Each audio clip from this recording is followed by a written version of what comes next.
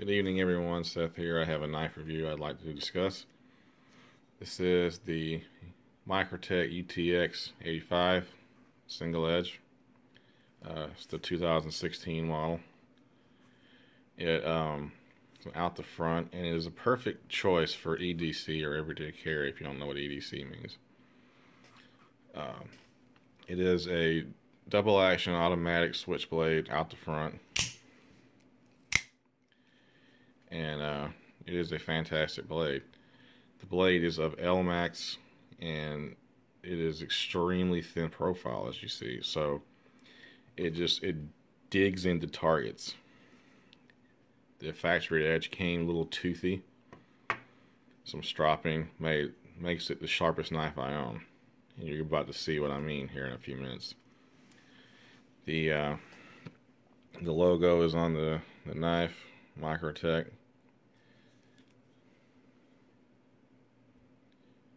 And I don't want to cooperate. There it goes, Microtech. It has the date and all that kind of stuff, serial number and everything.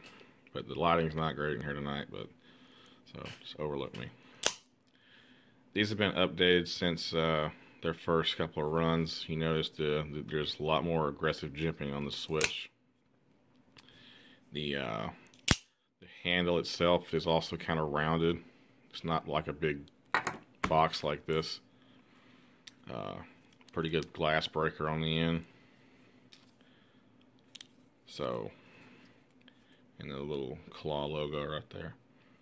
I like it how it has the bolts where you can't get into the knife. You can't take it apart unless you have a special tool to take it apart. I'm assuming this is something that Microtech themselves do. I don't know. The handle is of aluminum, and it feels really good. It's smooth but not slippery, if that makes any sense. Like, when you first feel it, you're like, this is really slippery, and then you start to hold it, and you're like, no, I'm good. The jimping on the top for your index finger, jimping on the bottom near the clip, and the jimping also on the switch,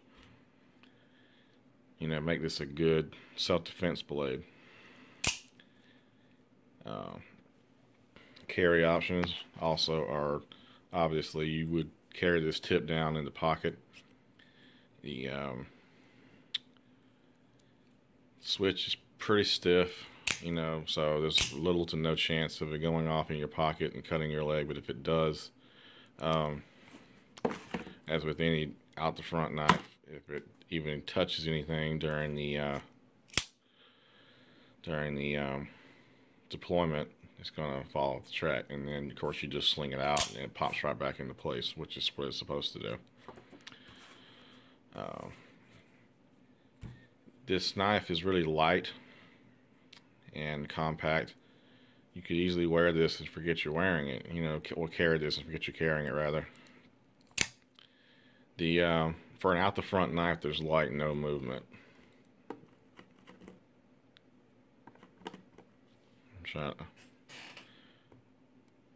see, little to none. And you're gonna have play. There's no way around that. But the amount you have depends on the quality of the piece. This is a Lightning. I'm gonna have this over here for comparison's sake. The difference I've noticed, and of course, $200 knife, $39 knife. This one's gonna blow it out of the water. But let me explain why.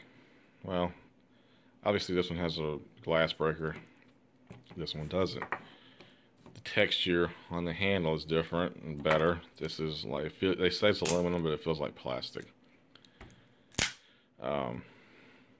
Nothing wrong with this knife at all. It's 440C. It's a good little carry knife. It's fun to play with. Nothing wrong with it. But you notice that difference when it deploys? How it feels, how it sounds solid. That one kind of rattles. When you fire this, you can feel the parts inside moving around. When you fire this one, it's solid. You can't feel anything moving except the blade going down and then going up. just from the impact hitting the, the stopping points on the mechanisms. The like I said, the blade's very thin, and it has what I call a toothy edge. And what I mean by that is you can have a razor edge on a knife. This one is razor. It's a chisel grind, but it's still razor sharp. And you can run your finger across it. It's not going to grab. This one grabs. I did not have to sand this. I simply stropped it with some green honing compound. You can see how fine the edge is.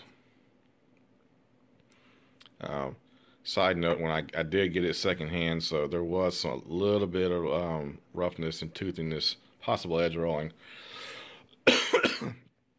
Not a deal breaker, but I was able to fix it with the strop on the power sander over here. I give this knife a 10 out of 10 stars, or 5 out of 5. Anyway, it's perfect. I can't find anything wrong with it. When I carried this today, I was walking to my car, and just for comparison's sake, there's not really much way you can completely conceal this knife in your hand while you're walking to your car.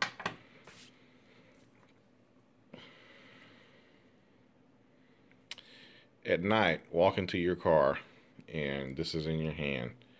I walk with my phone like I'm pinching my phone right now, and I'm just like I'm texting or whatever. But no, I'm being very observant of my surroundings, to where if I feel I'm in any danger, I have a knife right there. And I could have done it faster, but this skin on my thumb is really thin because I did just remove a bunch of calluses the other night. So this is really rough, so it kind of hurts a little bit. And even if I didn't deploy the knife, I have an impact weapon. I have a glass breaker. If there was an emergency, I would already have my knife. We talk about how fast the waves are, how fast assisted openings are. It's not going to do you any good clip to your pants if you're already, basically if you feel like you're in an environment to where you could possibly be in danger, have the knife in your hand. It's not illegal. You're not doing anything wrong. So, yeah, that's about it. Great knife. I'll have all the exact specs and dimensions in the opening. I'll do a sharpness test real quick so you guys can see the beast in action. So here we go. Just effortless. Get the camera moved. Oh, damn it. I really gotta get a camera for it. Let me do that again, so I can see myself in the screen. But just effortless. I always turn my hand when I get to the end. I always say the same thing. It's not the knife's fault, it's my fault for being a pussy and turning my hands around all the time. But I'm gonna stop right there. I don't want to cut myself. I'm tired. As usual, I have no hair to shave. Not really. And that was actually a topic in one of the groups. I mean, how bald are your arms? I don't know if you guys can see that or not. I hope you can.